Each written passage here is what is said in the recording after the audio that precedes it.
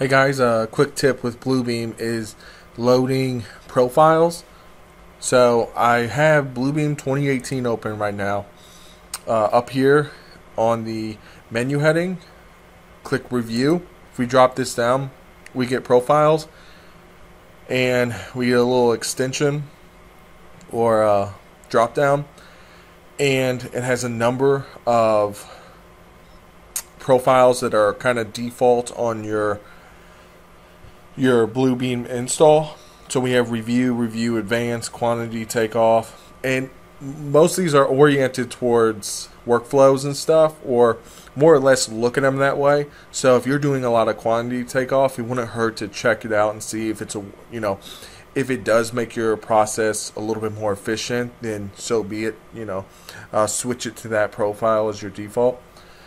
And down here I got a couple other ones, my review and my review NOD, and these are custom ones. I'll talk about how to create those. It's pretty easy.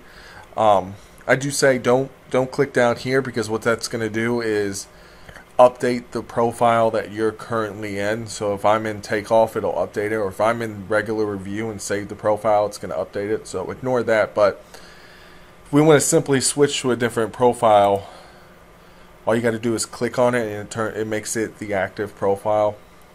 Come back up here, you'll see that quantity takeoff is checked. If I want something like advanced, click on it, it goes, the menu drops and the interface changes a little bit. So this doesn't look very advanced though.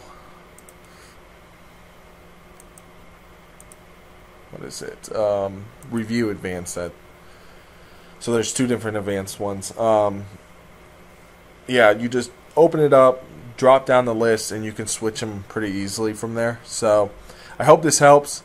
Just a quick little tip. I'll do some more with profiles later on. Thanks a lot.